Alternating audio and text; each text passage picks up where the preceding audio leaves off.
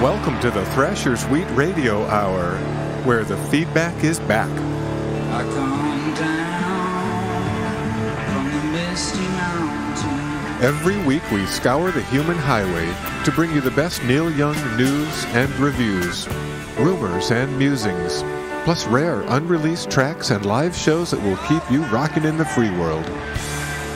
It's all one song. The Thrasher's Wheat Radio Hour is presented by WBKM.org in the heart of Burlington, Vermont.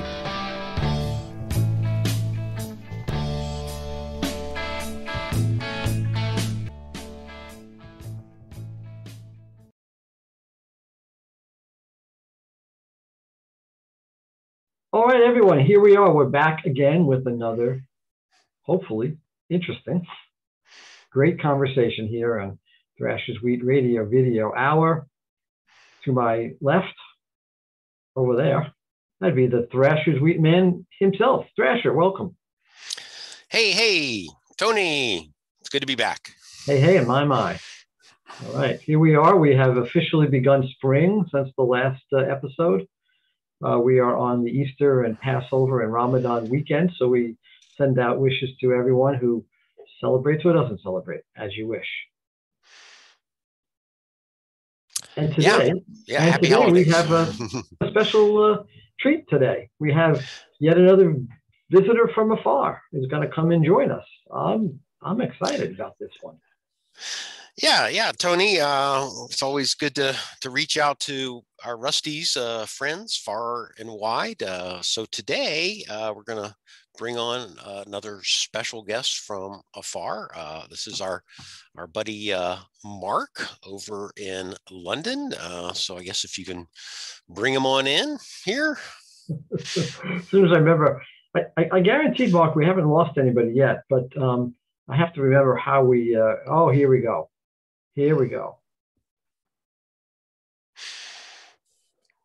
So I'm hoping this is the right button. Let's find out if that's the right button or not. And there we are. And from the waiting room. Coming in. I haven't, there we go. Seconds away from our good friend from, yet again, far, far away, a long swim. Mark, good evening and welcome to Thrasher's Wheat Radio Video Hour. Good evening. Thank you so much for having me. It's a real thrill. It's a real privilege to be here. Thank you for asking. Absolutely. So today we're a little south of where our last guest was. We are in the London vicinity. Is this correct, Mark? Yeah, I'm actually away working in Manchester at the moment, but so we're a good way south of last time. Okay, sounds great. Yeah, Mark, great for you to join us here on our international Thrasher's Wheat edition here. We were just saying it's always good to bring in our Rusties from far and wide. And so I know, Mark, we've crossed paths at some Neil Young Crazy Horse concerts. I believe most of them have been in North America, New York, California. But looking forward to seeing you again soon here on the road. Well, fingers crossed. It's been a long time. It really feels like a long time, but it's good to see shows back on the road in the US and over here too. So fingers crossed. Yeah. Fingers crossed. It'll be soon. Beautiful. Yeah. Encouraging. Definitely. Well, Mark, maybe just for benefit of our audience here, I know you have a lot of Neil Young history.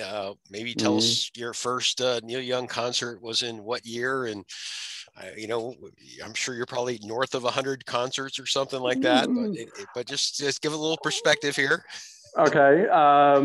I'm just shy of the 100 simply because I think when lockdown came, I would have been very close to going through the three figures.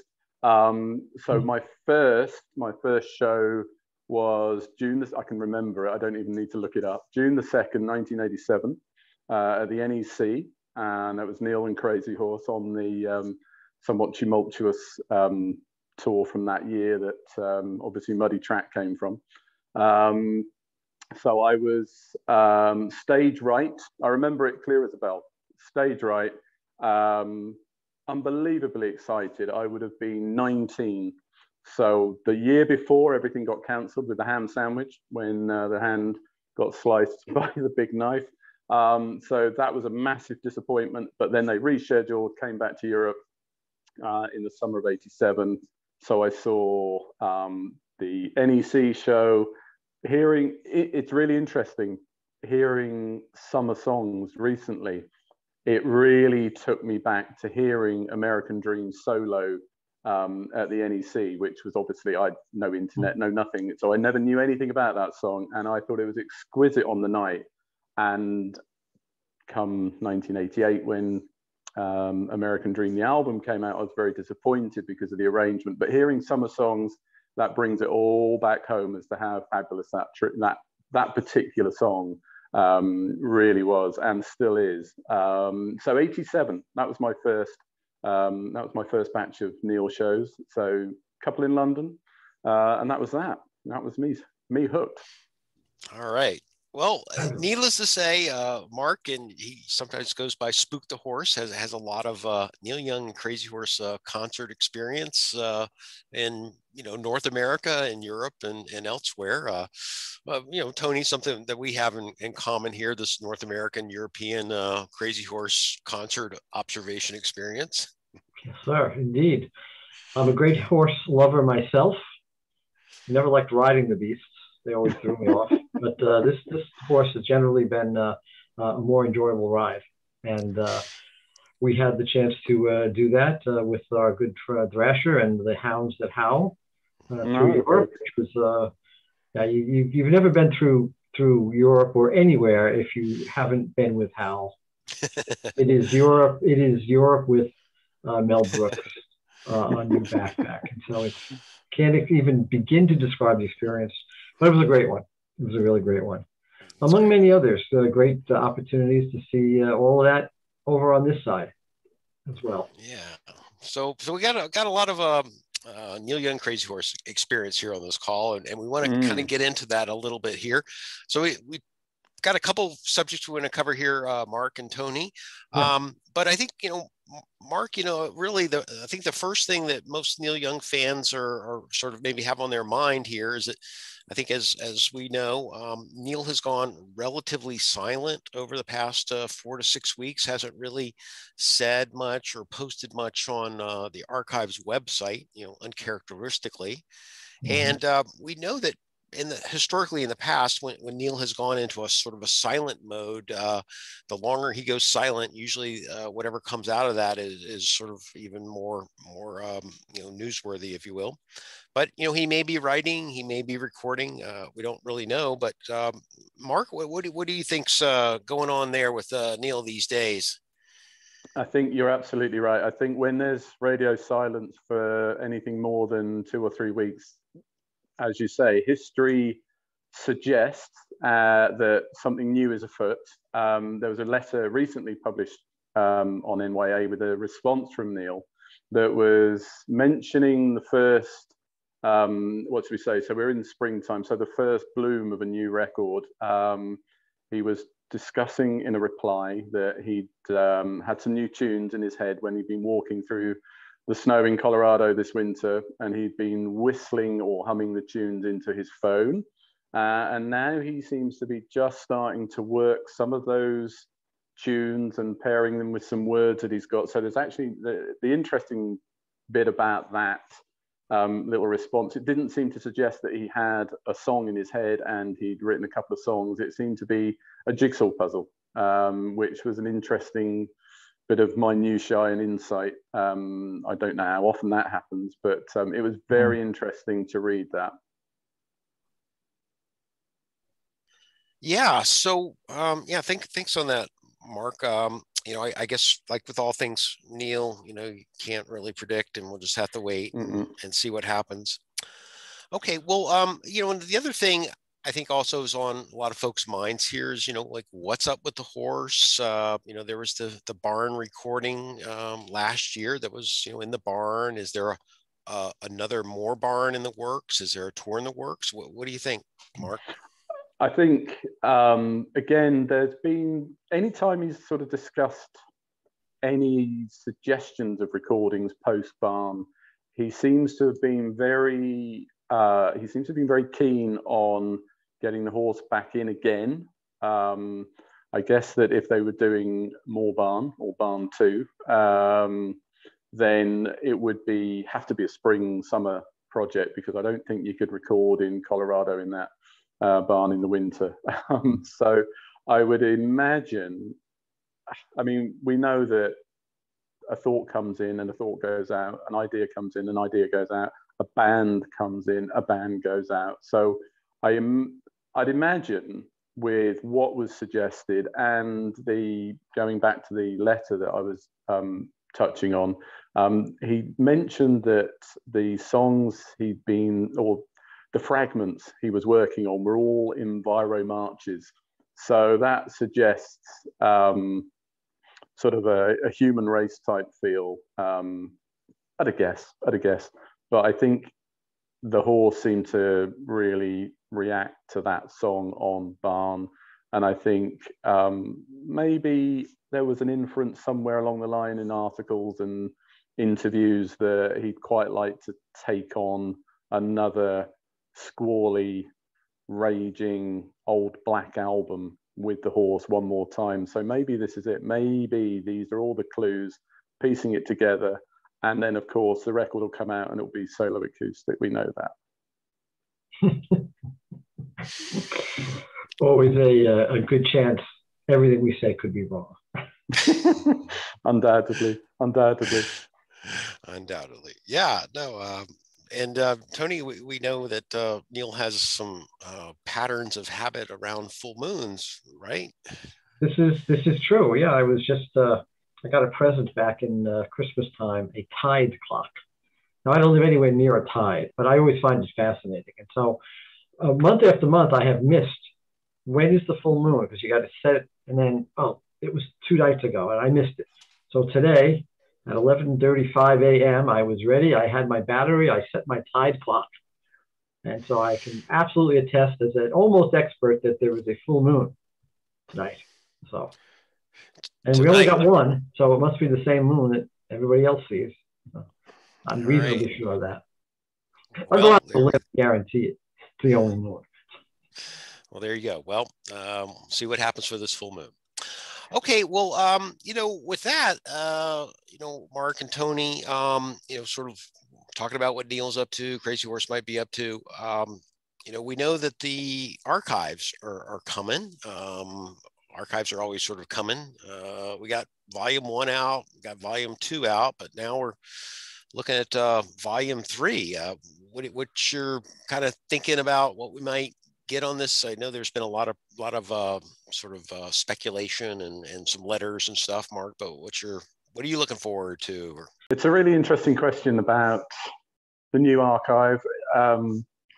There's so many, I think there are so many buried treasures within Archive 3. I just wonder whether, as we all were really looking forward to Volume 2 with a huge amount of expectation in terms of what was going to be in Volume 2. We had a rough idea because we knew the years that it spanned. So we knew we'd get some old Crazy Horse that hadn't been heard. Some of the outtakes from the Zuma Doom sessions are just spectacular. We know that, and we got obviously Homegrown slightly before, but that was always seen as the motherlode. Volume 2 was seen as the motherlode. I just wonder, I have a sneaky feeling that maybe we're going to get far more nuggets than we really expected when it comes to Volume 3. I'm fascinated to hear the Give to the Wind Orchestra, the sessions that Neil's referred to.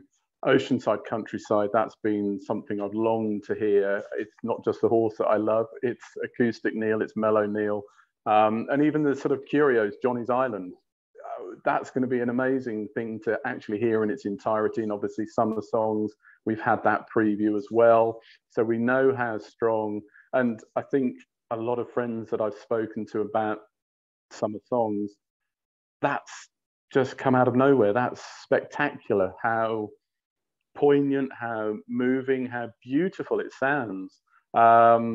so I'm really excited. I'm really excited by volume 3 because I think it's much more a voyage of discovery, and there are mysteries almost around every corner. And we know that it's going to be many, many more discs than we had for volume 1 and for volume 2.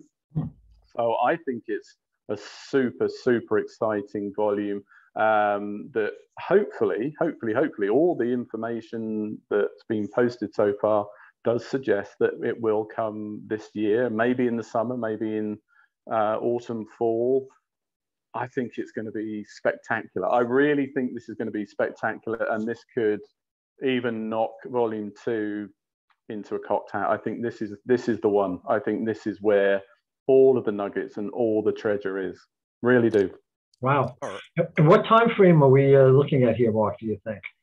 Well, I think given that it's so hard to keep up, everybody struggles to keep up. We get archival releases, we get the lives of the bootlegs. We've still got, what have we got? Rainbow, we've got Ducks still to come. There's still, what else is mentioned for 2022? Toast. Oh, Toast. But I keep getting the impression that once this batch of bootlegs, the archival bootlegs, has been completed, or even if it may even just finish with what we get coming soon with the 71 and Citizen Kane from 74. So maybe once they're done, maybe there's going to be a little pause. Then we get volume 3, maybe Rainbow, maybe Ducks, maybe Noise and Flowers. Of course, there's the Promise of the Real live album that's still being mooted for this year. So that I can't quite work out where the time frame is, but I get the impression that it may be sort of late summer for volume 3. I don't think there's going to be any surprises until maybe July, August, maybe early September, but that's kind of where I'd imagine, from what I've read and the suggestions from Neil himself, that's kind of what I'd be sort of looking for, and I think it's going to be spectacular.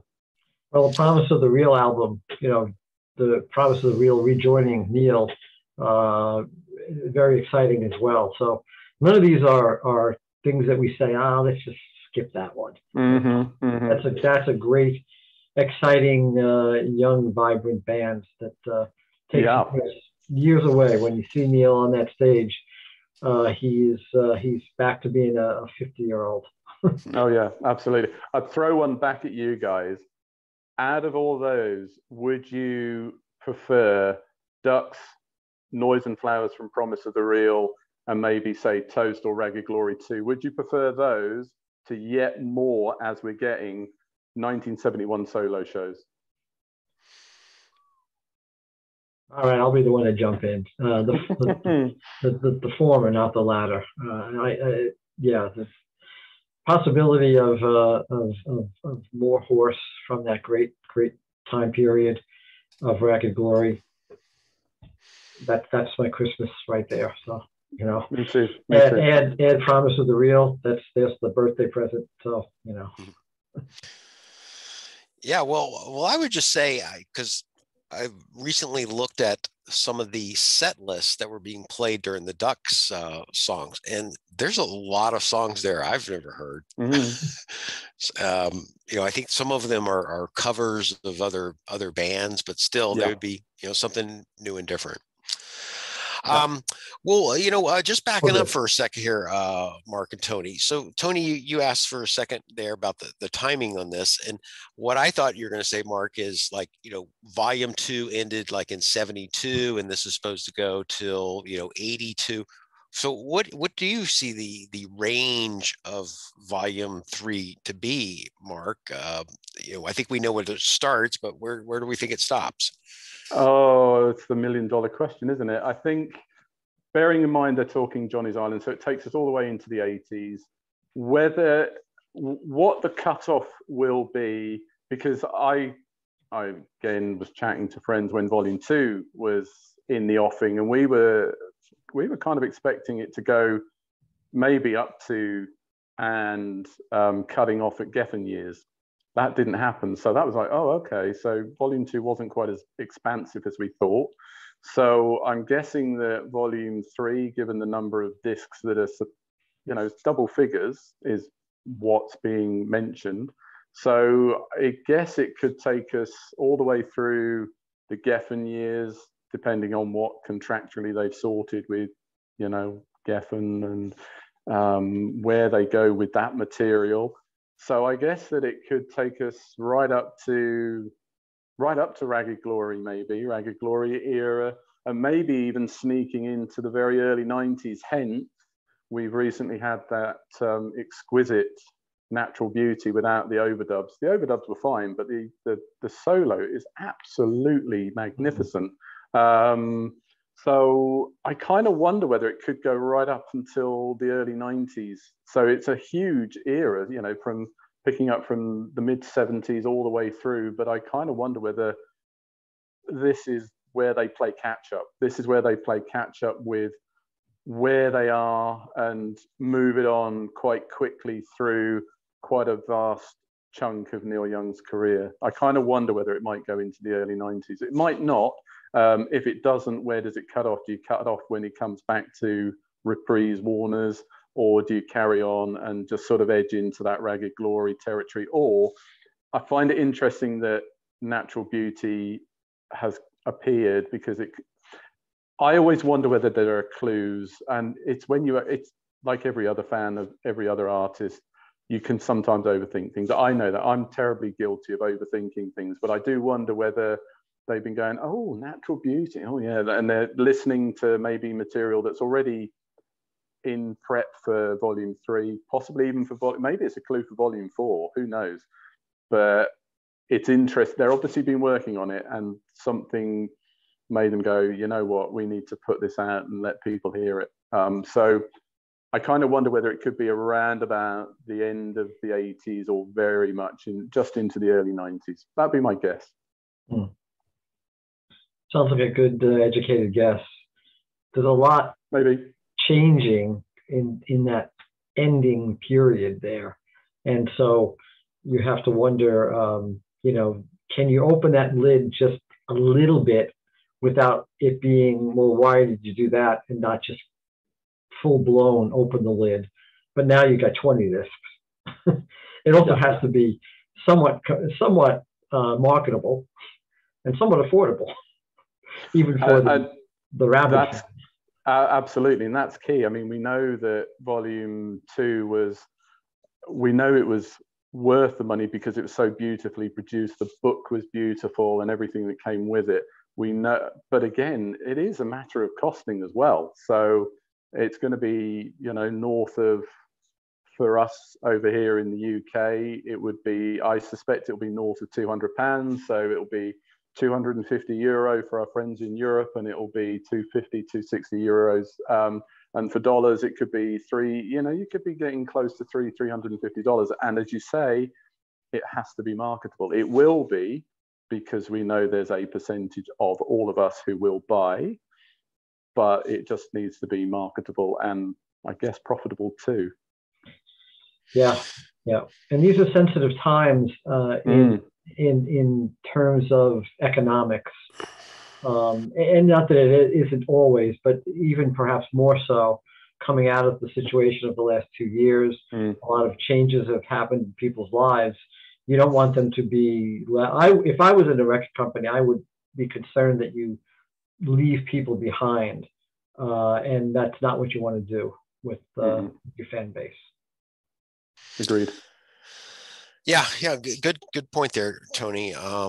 They do actually have the digital version of the archives, which would be, I guess, probably the least expensive option. But I'm kind of going back, Mark. Thanks for all the kind of stopping and starting points here for Volume 3. You're right. A lot of sort of speculations and guesses of where that could all go. So what I'll say here, Mark and Tony, probably we can start wrapping up here. And Mark, I'll let you kind of maybe say, we covered a lot of ground here in terms of what we know and don't know. And, I sort of set you up there with where do you think, Volume 3 will stop? Because that would also answer the question of where does volume 4 start? Mm-hmm. What are we looking at there? Do you want to just take a crack at volume 4 Wow. or just leave that for another day? Well, you know, it's strangely, I wonder whether there's a line that was sort of drawn in the sand after those 92 solo shows.